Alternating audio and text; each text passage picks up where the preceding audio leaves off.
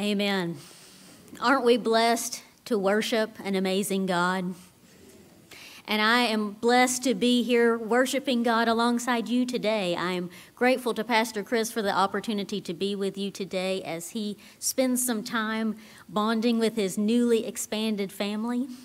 And I celebrate along with you the addition of Carter to their sweet family. Our scripture passage this morning we have already heard a good bit of, thanks to Nikki and the children, and I am grateful for the way that they have already absorbed that scripture. But I'm going to go ahead and read it. This is the early part of Acts as the church is starting to expand out from Jerusalem, and Philip has been in Samaria spreading the good news there. Let us listen for a word from the Lord together. Then an angel of the Lord said to Philip, "Get up and go toward the south to the road that goes down from Jerusalem to Gaza, and this is a wilderness road." So he got up and went. Now there was an Ethiopian eunuch, a court official of Candace, queen of the Ethiopians, in charge of her entire treasury. He had come to Jerusalem to worship and was returning home. Seated in his chariot, he was reading the prophet Isaiah. Then the Spirit said to Philip, "Go over to this chariot and join it." So Philip ran up to it and heard him reading the prophet Isaiah. He asked, "Do you understand what you're reading?" He replied, "How can I, unless someone guides me?" And he invited Philip to get in and sit beside him. Now the passage of the scripture that he was reading was this: "Like a sheep he was led to slaughter, and like a lamb silent before its shearer, so he does not open his mouth. In his humiliation justice was denied him. Who can describe his generation? For his life is taken away from the earth." The eunuch asked Philip, "About whom, may I ask you, does the prophet say this? About himself or someone else?" Then Philip began to speak, and starting with this scripture, he proclaimed him the good news about Jesus. As they were going along the road, they came to some water, and the eunuch said, "Look, there's some water.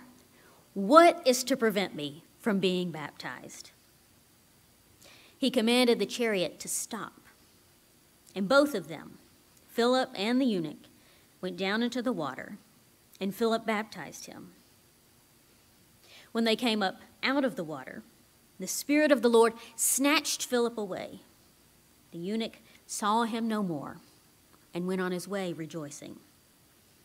But Philip found himself at Azotus, and as he was passing through the region, he proclaimed the good news to all the towns until he came to Caesarea. This is the gift of God for the people of God. Thanks be to God. Will you join me in prayer, please?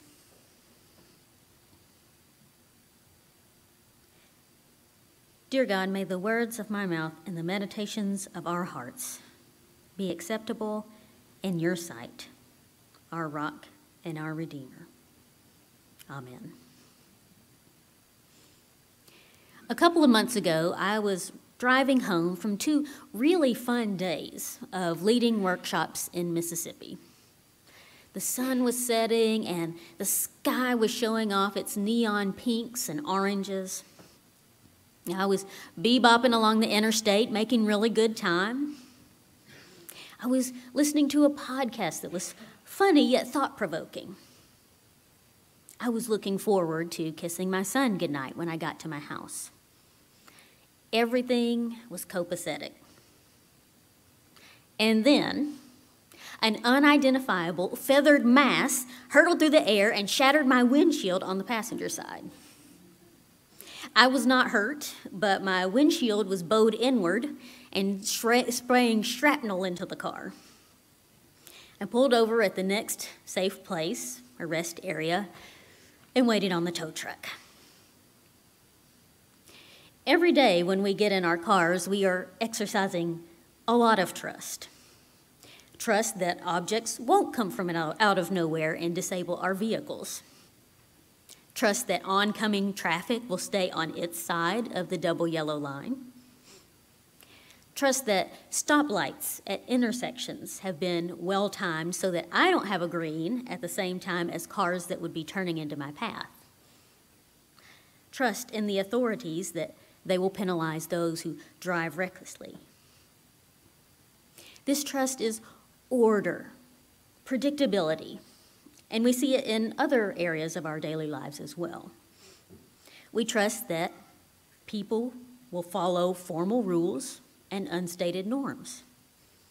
We trust that those in our lives will act in ways that we've come to expect from them. We trust that the safety nets we've built or that have been built for us will be there for us when we need them, like medical insurance, Social Security, school programs that address learning disabilities, and regular inspections of food and bridges and workplace conditions. Leaning on this predictability is a kind of trust. There is also a deeper, harder level of trust that depends on our willingness to engage with the unpredictable. It depends on our readiness to ask hard questions, not knowing what the answers will be. It depends on our receptivity to those who don't look, talk, think, or live like us. It depends on our openness to changing our minds about important issues in light of new facts or personal experiences. It depends on our ability to speak aloud our feelings and to make space safe for others to do the same. It depends on our eagerness to try things that will stretch us, even if we turn out to be no good at them. And in all of this, the second level of trust depends on our willingness to believe that we are giving ourselves over more fully to abundant life, not to pointless, persistent heartache. It's this deeper trust that runs throughout our scripture for today. We pick up with Philip, one of the 7 men chosen by the apostles to make sure the widows in their community don't go hungry. In other words, Philip has essentially been hired as a server at Cracker Barrel. And yet, the running of biscuits and grits is not all that God has called Philip to do. When the persecutions of Jewish Christians began, Philip takes up Jesus' charge to spread the gospel to the ends of the earth and takes the good news to Samaria. You might remember from Luke's story of the Good Samaritan that the Jews typically wanted as little to do with the Samaritans as possible. Yet we have no record of Philip saying, "Wait, what?" when God nudges him north. It's in Samaria, after the joyful conversion of the eager residents, that an angel whispers in Philip's ear, "Go to a deserted road for a reason I won't yet tell you." Again, Philip gets up and goes with nary a clarifying question. It's on this wilderness road that Philip encounters an Ethiopian eunuch. This man is important. He oversees all of his country's finances. This eunuch is himself wealthy, as he has a sweet ride that he can take on long trips. He's well educated, reading passages from Isaiah as he travels. Though we don't know his religious background, he's at least curious enough about Judaism to possess the scroll of Scripture and visit the Jerusalem temple. Despite his impressive bio, however, the Jewish purity code is clear that eunuchs are unclean. As such, this man could not have entered the temple itself. And the worshipers there would likely not have interacted with him because they would not have want to have become tainted by association. He would have been on the outside looking in, literally and figuratively. But that confounding spirit elbows Philip and tells him to approach the eunuch's chariot and to get in. And again, Philip responds with an okie dokie, running alongside the eunuch and asking, "You getting all that?" Pointing to the scroll of Scripture. "Nope, nobody will even look at me, much less explain it to me." And instead of getting defensive about Philip's question, the eunuch scooches over to make room in his royal chariot for this guy who came out of nowhere on this deserted road and startled him in his solitude. The eunuch trusts this stranger and his motives just as Philip trusts the Spirit, which has landed him in yet another unlikely place, talking to, touching, and welcoming this so-called unclean person into the faith. We don't know how long the conversation lasts or what all of the eunuch's questions are. We do know that he is convicted by what he hears, though, because when the chariot fortuitously comes upon a body of water, he gets excited and asks, "What's to stop me from being baptized?" Now, technically, there's a lot in the way. As preaching professor Tom Long points out, the eunuch is from the wrong nation. He's no Israelite. He's got the wrong job. He's loyal to a foreign queen. And as a eunuch, he is wrong anatomically, or so says Leviticus. But Philip, trusting that the Spirit has brought him to this man on this deserted road for such a purpose, wades down into the water with the eunuch, helping him identify with Christ's death and resurrection through his immersion. The story of Philip and the eunuch is one of trust, but this trust is not built on predictability. Otherwise, it would have been a much shorter passage. It could have ended with Philip asking the angel for a map with a big X to mark his precise destination. It could have ended with Philip pressing the Spirit for more details. It could have ended with Philip continuing to run alongside the chariot, citing purity concerns, with the conversation shouted back and forth instead of any real connection being forged. It could have ended with Philip saying, "Hold up there, cowboy. I'm happy to tell you about Jesus, but baptism is a bridge too far." Those are the outcomes that would have been built on formal rules and unstated norms. But the Spirit, Philip, and the eunuch don't traffic in that surface level of trust. Instead, they trust at the level of vulnerability, of, "I think something new is happening here, even though I don't understand what God is up to yet."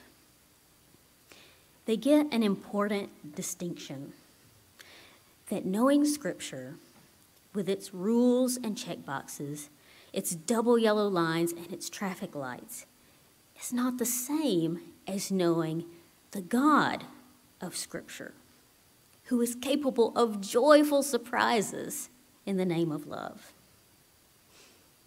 This God of Scripture gives us the incarnation of our Savior as a defenseless baby. The frankly controversial life of Jesus, Jesus' crucifixion is criminal rather than king. Christ's bodily resurrection with scars, and the coming of the Holy Spirit at Pentecost. None of these was what the Jews expected, even with their prophecies about the coming Messiah. All of these are game changers. And Philip's ability to trust the Spirit and the eunuch's willingness to trust him lead them both into the waters of baptism, where the eunuch professes his trust in Jesus.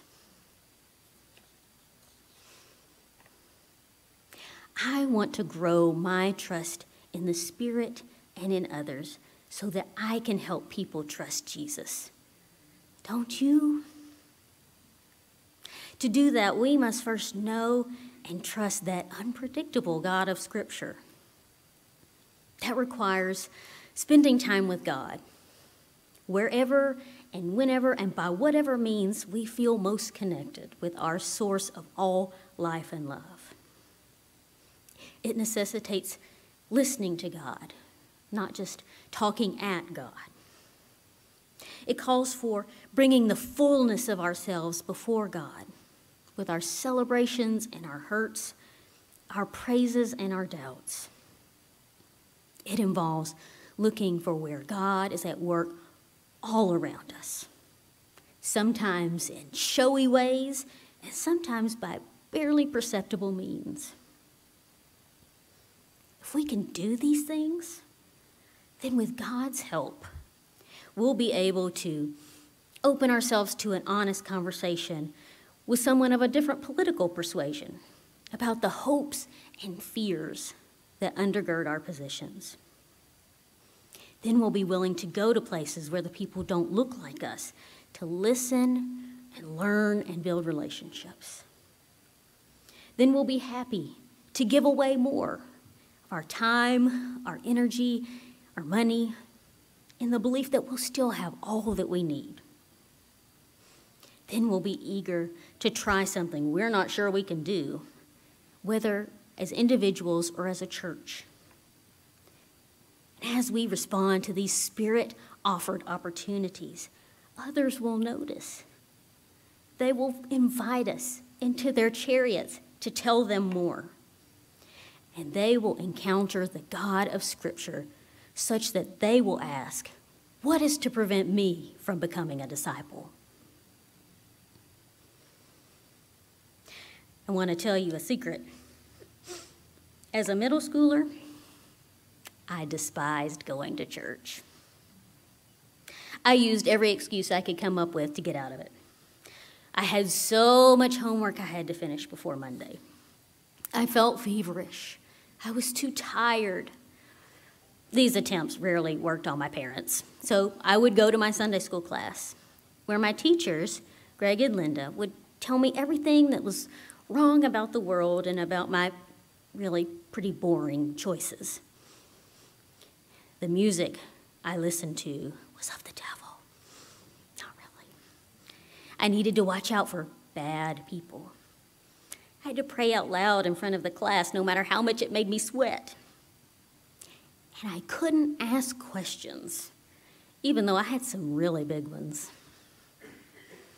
Honestly, a lot of what they said followed the letter of Scripture. They were, after all, faithful people. But none of what they told me made me want to have a relationship with Jesus. Their teachings were all too neat, too predictable, too closed. To their credit, my parents took my faith struggles seriously, and we began looking for a new church. It took a while, but we landed somewhere with really receptive youth leaders. My questions made them very nervous. They never knew what I was going to ask next. But by their demeanor, they asked, "Do you understand what you're reading?" And I responded, "How can I, unless someone explains it to me?" The Spirit kept prodding my teachers to remain open to whatever challenge I brought. And I let them into my mind and my heart as I tried to grasp who Jesus is and what he's all about. We sat together, Sunday after Sunday, talking about the meaning and the application of Scripture, until I realized they had not just unlocked Scripture for me. They had introduced me to the God of Scripture.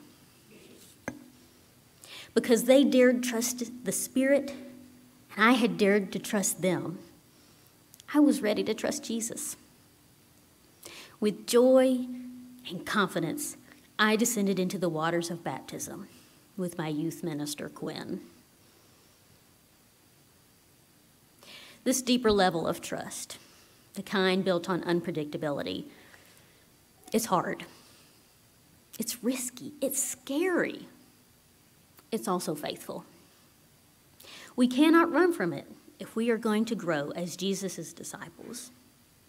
Because as Christians, as little Christ, as Jesus' body here on earth, we are called to be like him.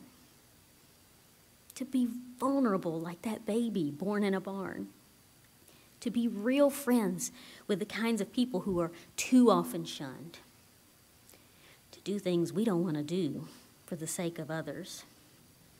To show our scars, knowing that they are part of who we are.